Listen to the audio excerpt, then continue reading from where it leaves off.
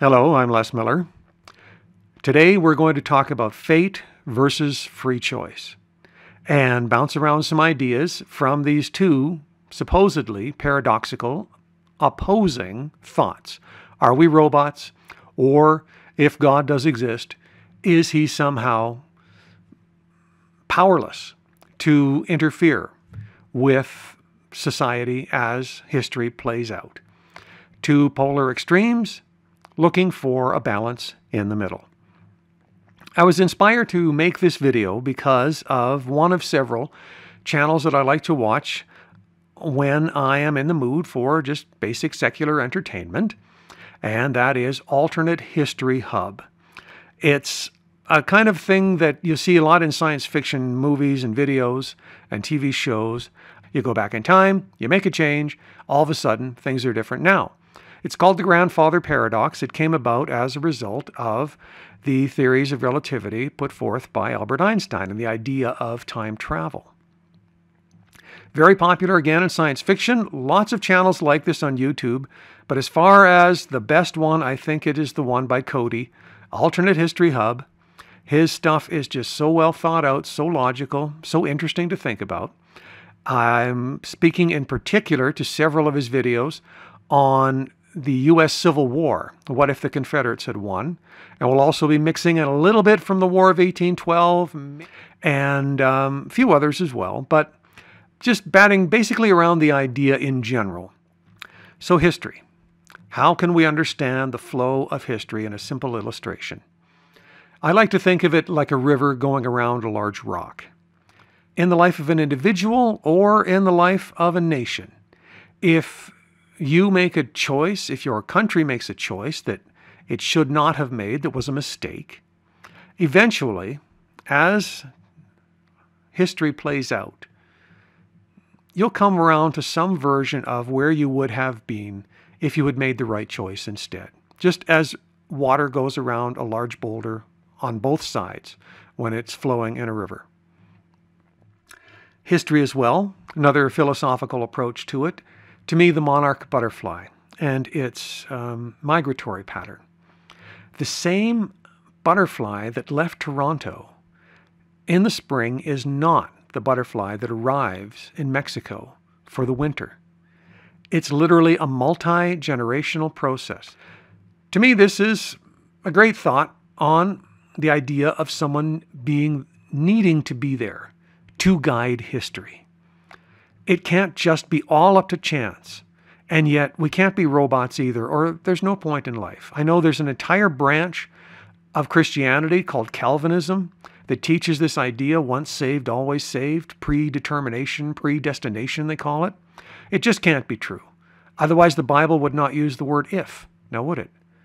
And outside Christianity, because there's multiple different thought systems that exist out there that kind of have the same idea when they use words like fate, or you'll hear the phrase, what comes around goes around, right? These are basically non-Christian ways of saying the same idea. So let's draw from some of Cody's videos and make some comments ourselves here. The War of 1812.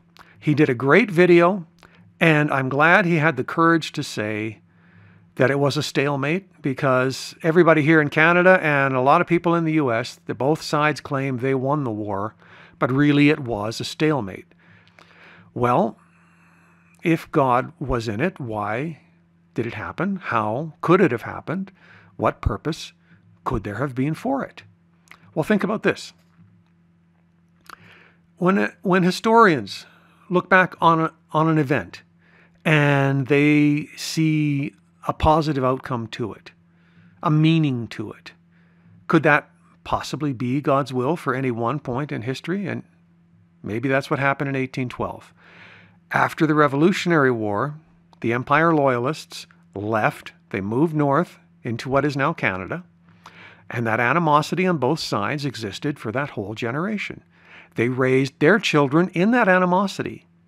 And there's a great video, a short little animated one on the channel History Matters, where they talk about how it was a century-long process to diffuse that animosity. Really, the War of 1812 was inevitable in one sense, but also it was necessary. It started the process off for the US and Canada and the British Empire, the British, to become friends. For us here in Canada, it was a turning point in the sense that this was when we began our journey toward a national identity of our own. We began to identify ourselves as Canadians for the first time when we faced this enemy together. And to me also, I think it gave tooth to the Monroe Doctrine. I did some research on that, found a video on the channel Khan Academy, watched it, and their take was that the Monroe Doctrine was basically toothless and that it was the Royal Navy, the British Navy, that made the Monroe Doctrine stick with the rest of the world. Well, I don't think so. I think that there was a psychological message that was sent to Europe when the US held its own against the mighty British Empire twice, and that's why the Europeans didn't try to get their colonies back as their colonies were rebelling. Think about it. When did Spain try to get back the Dominican Republic? During the Civil War. So this is a thought, this is evidence that yes, they had understood after 1812 that the US was not to be messed with. To me, I think that it did really make a major contribution to not only American history, but to the history of the entire North and South American continents. Now, again, are we robots? What about free choice? Well, I'm going to give some examples now from my own particular denomination, and that is Seventh-day Adventist. Let's go over to the couch and do them there. I wanted to bring Oreo onto my videos one last time. He was with me in my very first video, How to Study the Bible. It's on the lesmillman channel, and was in a number of videos through that initial series of video Bible studies that I did for my local church.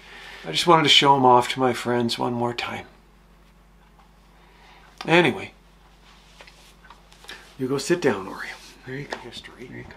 For a secular background on what we're going to talk about here, please watch the video The Battle of Bull Run Explained on the channel Mr. Beat.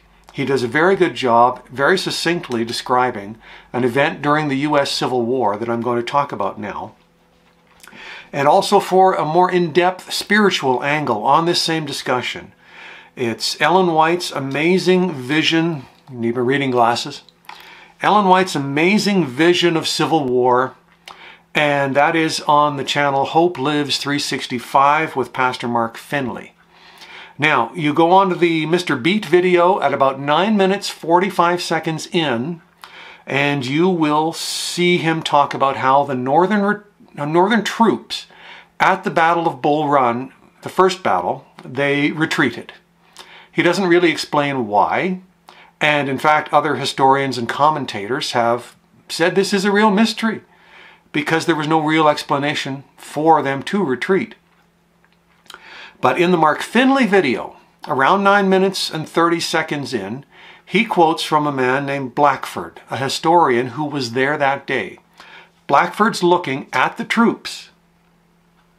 Everything is well ordered, everything is going smoothly, and they are winning the battle.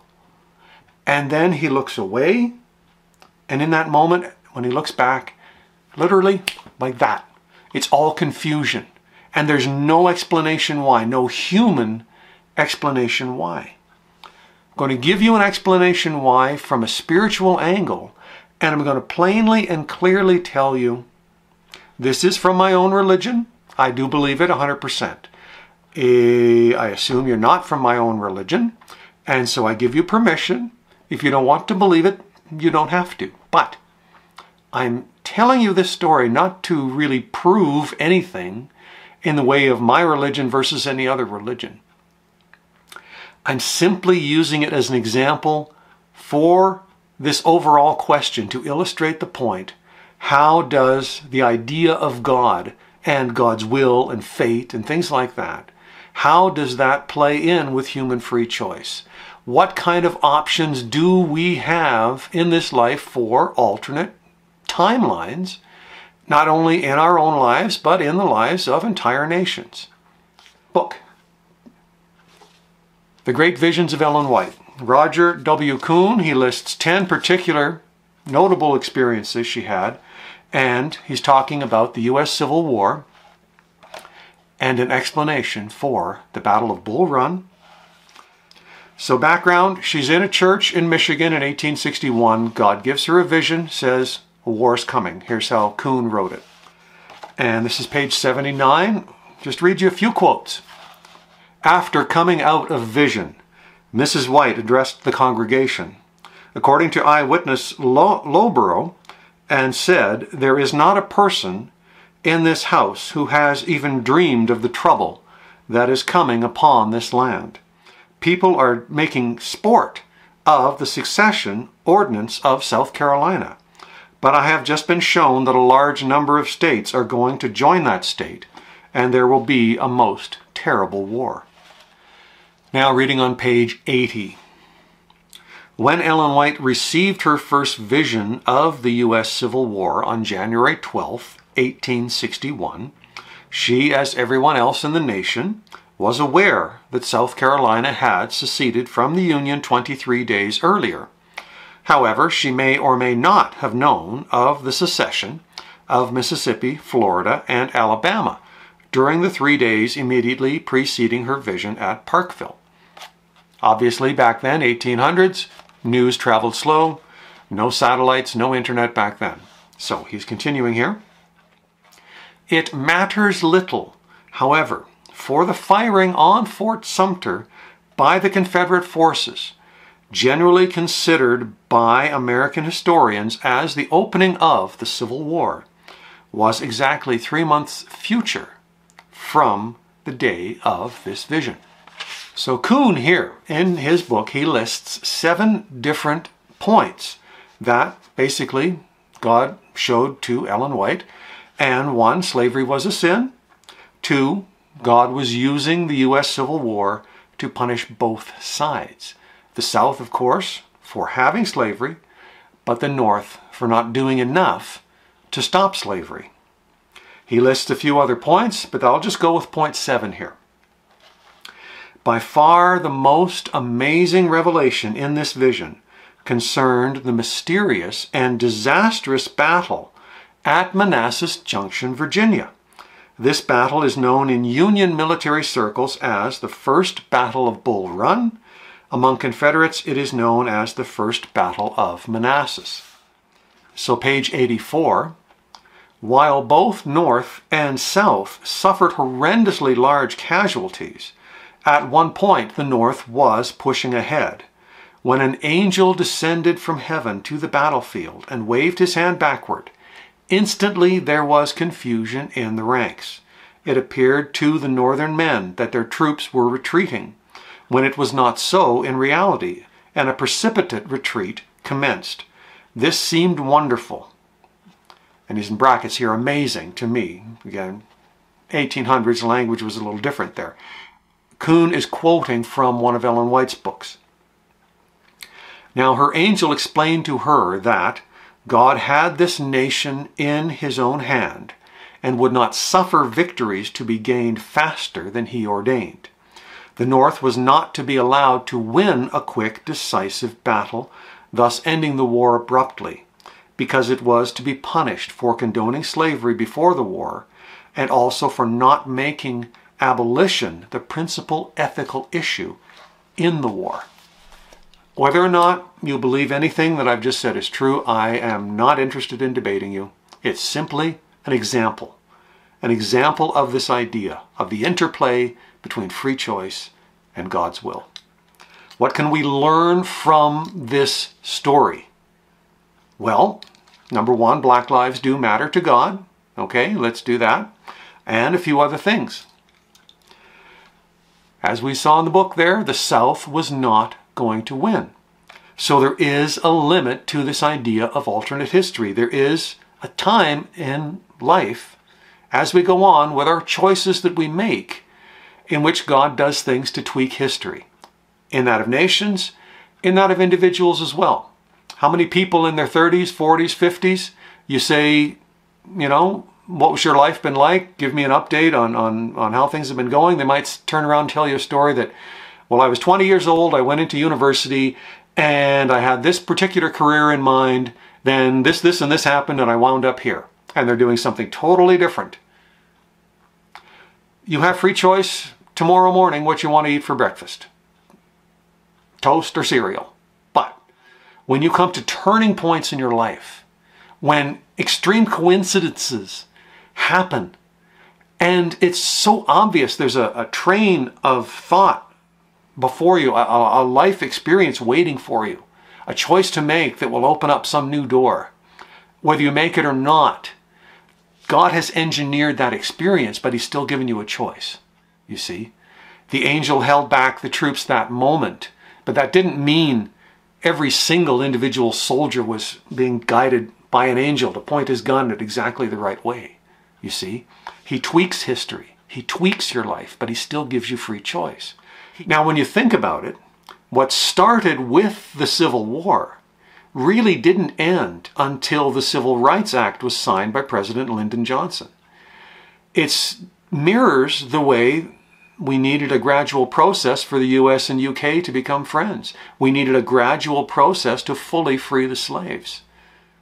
So people say, where is God when all this suffering's happening in the world? Well, it's not that it's God doing all these things to cause all these bad things to happen. It's that people are so pig-headed and stubborn that they can only change so much in one particular generation.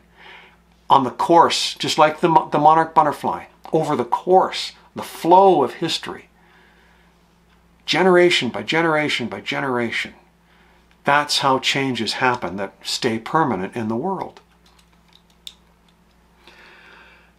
Now, I mentioned I was going to just briefly touch on a few of Cody's other videos. He did some great stuff on the 7 Years' War and the French and Indian War, which was basically the same war on two different continents.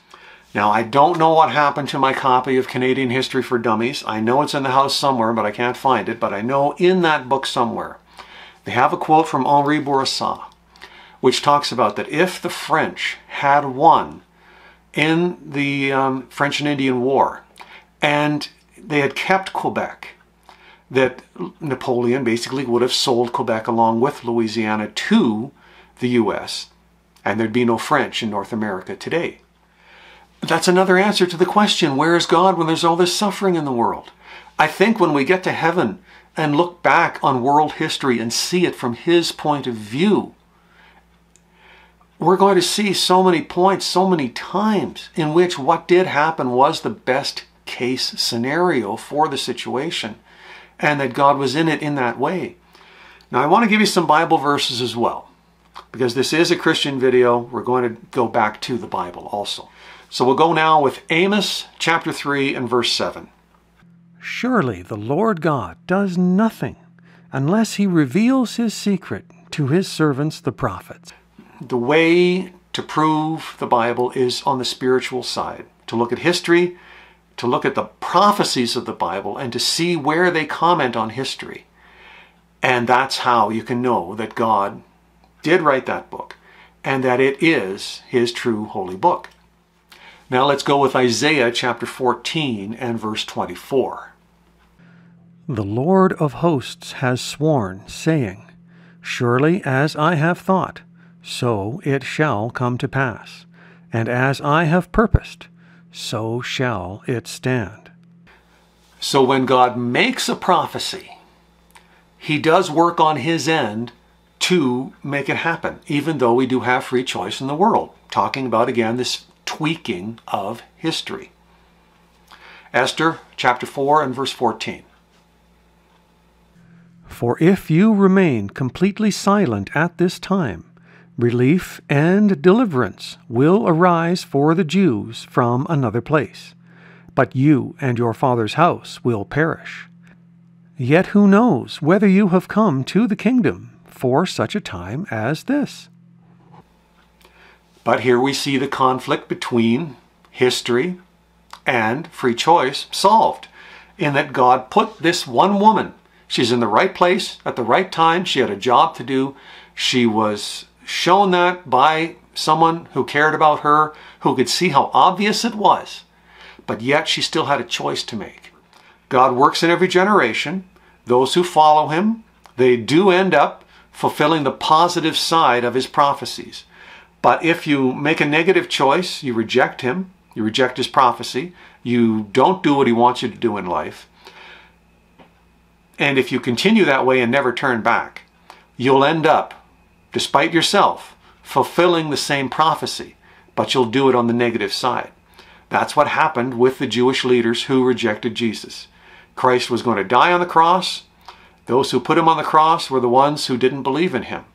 Those who accepted the cross, accepted Christ, were the ones who benefited from his offer of salvation. Now, Daniel chapter 2 and verse 44. And in the days of these kings, the God of heaven will set up a kingdom which shall never be destroyed, and the kingdom shall not be left to other people. It shall break in pieces and consume all these kingdoms, and it shall stand forever. God does exist, and Satan does exist. Angels exist, demons exist, and they are working in this same stream of time. And God's ultimate goal that he's working toward, the goal that he's going to achieve, is world peace. But not the kind of world peace that we see from the protesters today. Not the peace offered us by Star Trek and other science fiction franchises. It's a brand new world where those who love him, those who believe in him, will live with him forever. I want to ask you for your choice today. Would you like to accept Jesus as your Savior if you have already? Would you like to ask him to lead you further in your life? I'll offer you other videos on my channel that hopefully will help you with your faith. And I pray that he will be with you. In the annals of human history, the growth of nations, the rise and fall of empires, appear as if dependent on the will and prowess of man. The shaping of events seems, to a great degree, to be determined by his power, ambition, or caprice. But in the Word of God, the curtain is drawn aside, and we behold above, behind, and through all the play and counterplay of human interest and power and passions, the agencies of the all-merciful One, silently, patiently, working out the counsels of his own will.